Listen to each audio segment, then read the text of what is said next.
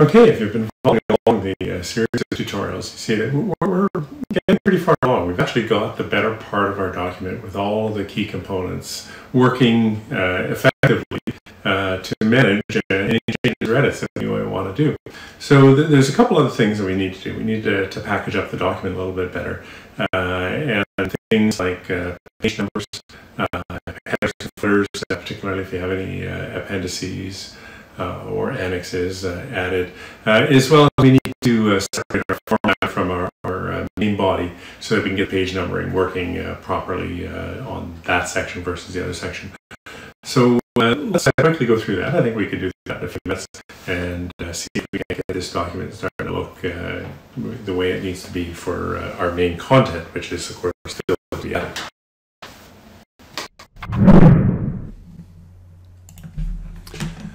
Okay, so I've got the document open, looking at the table of contents, and we've got a couple chapters, as you recall, going through. So what we really want to do is look at the headers and the footers and the page numbering.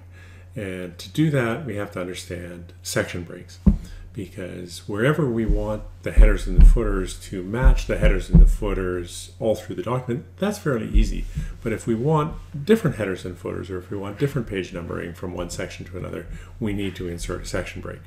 And we're going to have to do that here, is to insert a section break. So where do we need a section break? So why don't we start at the back, and let's add an appendice. And there's very few research documents that don't have some kind of an appendix to contain the bulk of the data that we're or summary of the data that we're using in our analysis. So let's do that. We want to get to the back, and I'm going to go to a new page. So I'm going to do it without the section break, just to show what, no, forget that. So if we're going to put an appendix, we need to have a section break because we're going to have headers and footers different from what they were before. So I'm going to insert layout breaks, and here I'm going to have a section break, and we're going to start in the next page.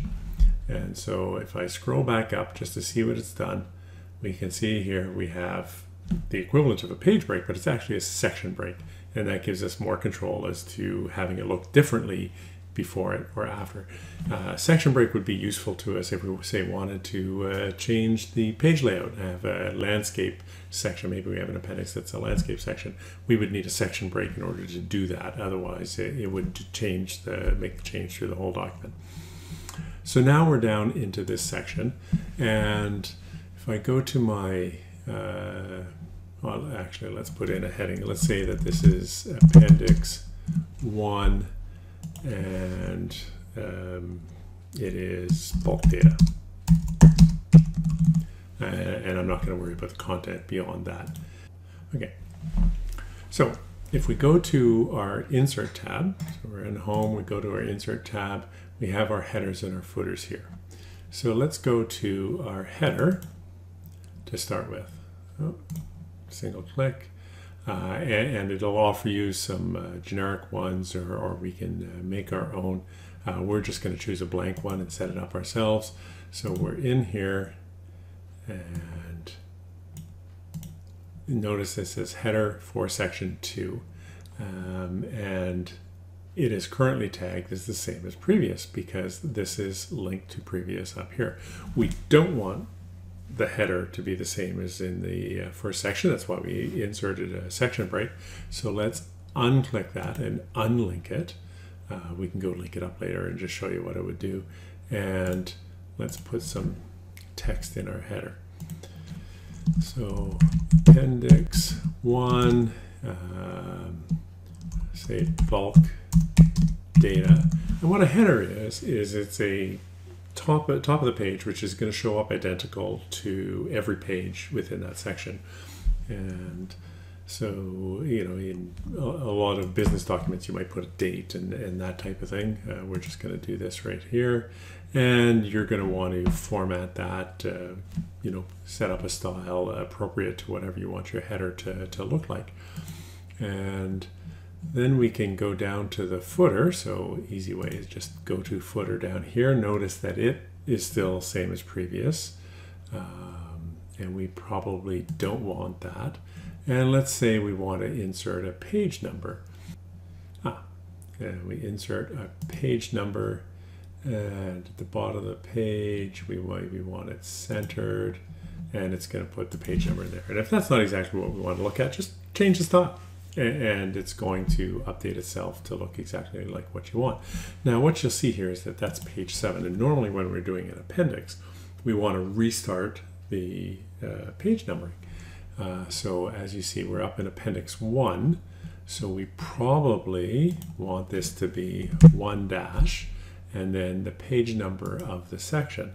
So let's double click on, or right click on that, format page numbers, and what we want to do is not choose continuous from the section but restart it at 1. And there we go, we have 1-1. Now, another common thing that you might see is that you also want to indicate the total number of pages in it.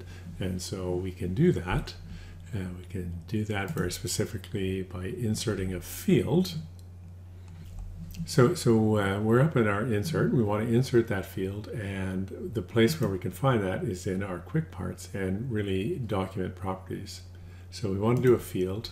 And we have a lot of information that we could choose to do. So in this case, we want to do our section, number of pages in a section, section pages.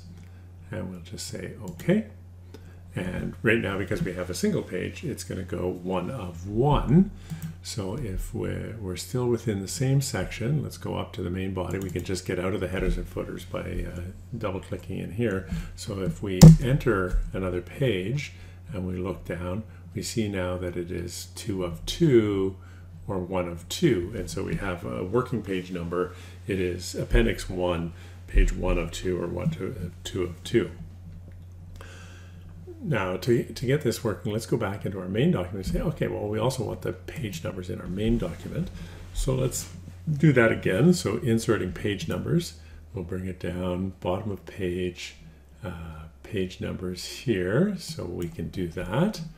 And in this case we can go of, and we're going to insert once again, go over to quick parts and put field, and again we have to stick to the section, section pages, and we hit OK. Now we don't actually have 6 pages in this section because well, we do have 6 pages in this section, but we don't want to have 6 pages in this section because the formatter, the table of contents and list of figures, quite frankly, should be in a different section. And that would reduce this number down to probably 4 for now. So let's go up and insert a section break after our list of figures. There's our list of figures. Let's get out of the headers and footers. And so after that, instead of a page break, we actually want to have a section break. So we'll erase the page break, insert, layout, breaks, page break, next page. So it inserts the equivalent of a page break, but it's also a section break. Now, because we did that, what you're seeing, if we go in here, so in this one, let's go down to the footer where we have some actual material in there, and you see it's the same as previous. So we want to unlink those. And now you also notice that it updated the total number of pages because there's fewer pages now in that section.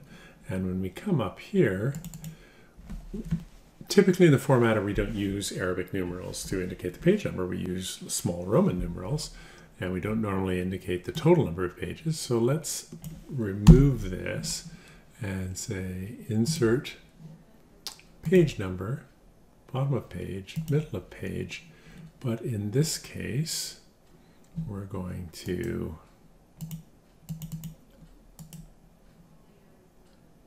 format page numbers. And the number format we're going to choose is the Roman numerals, small Roman numerals. And we're good there.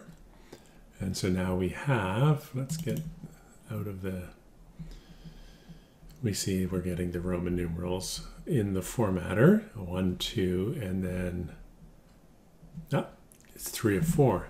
So we've got an issue there, is we have to restart the numbering in that section.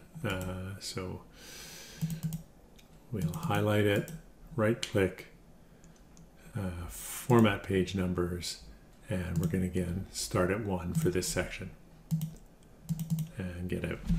So we have added page numbers to our formatter in its own section. So we have Roman numeral page numbers there. In the main body or the main chapters, we have Arabic numerals, and it's also indicating the total number of pages in this section. And for any appendices we could need to add, we've now got the equivalent of a template, if you will, where we can put in our appendix. In this case, we have Appendix 1 and an appropriate page numbering system for Appendix 1.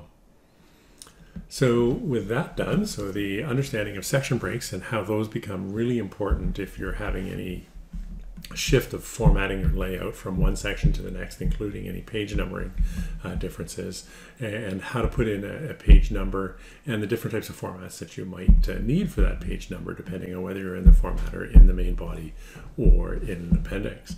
So with that, we're almost done. There's a whole bunch of other things we can get MSWord to do for us, but we've got most of the key things for a technical document already sort of set up for us.